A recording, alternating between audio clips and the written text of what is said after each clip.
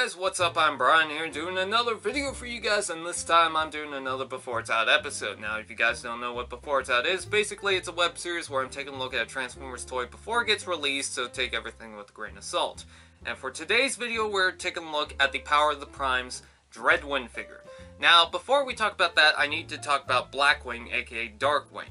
I'm not doing a Before It's Out video right now until some stock images come out. Because, well, I looked around and I couldn't find any of them. So until that comes up, I'm not doing a video on that. Basically, what you need to know is that Dreadwind and Blackwing can combine to form Dreadwing in jet mode, and it looks really cool, and I cannot wait for that. I'm really excited for that. And yes, I know about the trademark name swap thing, and it is kind of weird, but it's not a big deal. I mean, once I get him, I can call him whatever I want, so, yeah. Anyways, taking a look at Dreadwind, his alt mode looks pretty cool. I love the color scheme of it with the light blue and the purple and the white. I think that's very nice. Now, he is, as far as I can tell, a remold of Air Raid. And yes, he is also a Combiner character, just like the Combiner Wars 1, so there's that.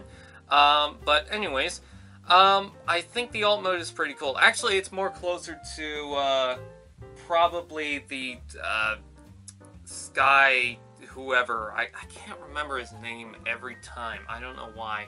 I keep thinking Skylinks and Skyring. But I know it's got, Sky Raid? No.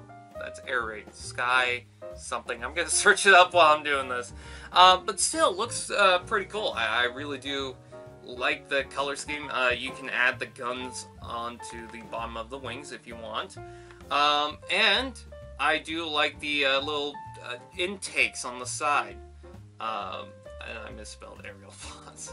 I'm sorry to do this while I'm filming the video, but someone's going to correct me in the comments, so before that, I want to catch myself doing this.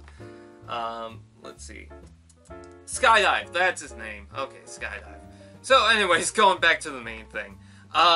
Looks pretty cool. I like the look. And as far as the robot mode is concerned, once again, I really do like the style and design. Actually, it might be Air Raid. Who cares? Anyways, still, I really do like the look. The head has a very nice style to it. That's kind of cool. It's got the little gun to it. I kind of wish he had a bigger gun, but whatever, you know, that's fine. And yeah, all the wings actually fold up to his legs instead of attaching to his back, which I thought was a pretty cool idea. Yes, this is Skydive. And then the other one, Blackwing, is Air Raid. I remember because of the wings. So, anyways, now that I figured that out, I mean, they're both kind of remolds of each other. You know what? Whatever. Anyways, looks pretty cool. I like the color scheme with the red on the chest. I think that's nice. The purple really stands out. The light blue, I wish there was a little bit more of it, but you know what? It's fine for what it is. But in any case, I really do like the look of this. I cannot wait for this because I wanted them to do these two for the longest time. I'm pretty sure some people would rather a Voyager class toy, and I guess technically they already did these two. They did a Voyager Dreadwing, I keep calling them Dreadwing, I think.